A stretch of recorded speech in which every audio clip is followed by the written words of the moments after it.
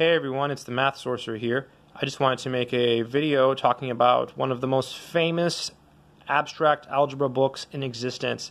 The book is Algebra by the prolific Serge Lang. This is the third edition. This is a big book.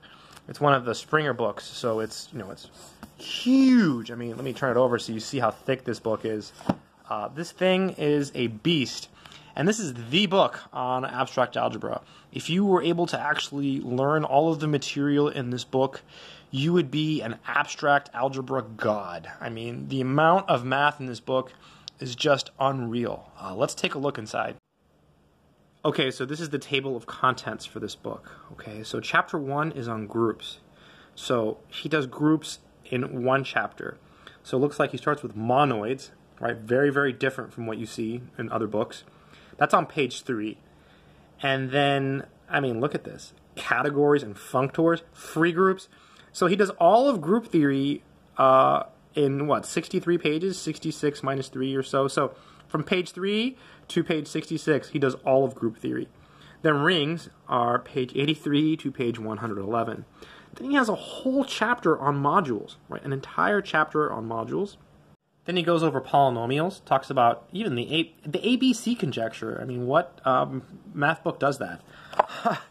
Algebraic extensions, Galois theory, extensions of rings, transcendental extensions, algebraic spaces, Noetherian rings. I love Noetherian rings. I should make some videos on that.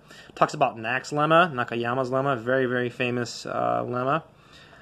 Real fields, absolute values, and then part 3 is linear algebra and representations. Keeps going, right? Structure of bilinear forms, the tensor product, semi-simplicity, okay, representations of finite groups, alternating products, homological algebra. Look at this, general homology theory, finite free resolutions.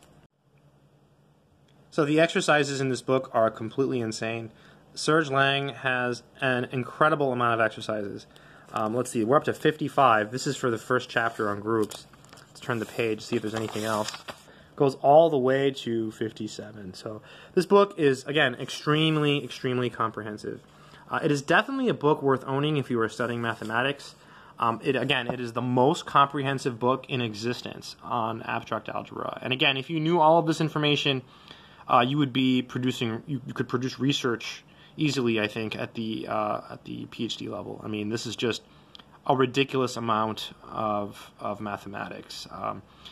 I don't personally know anyone who knows everything in this book. I don't know if that's possible.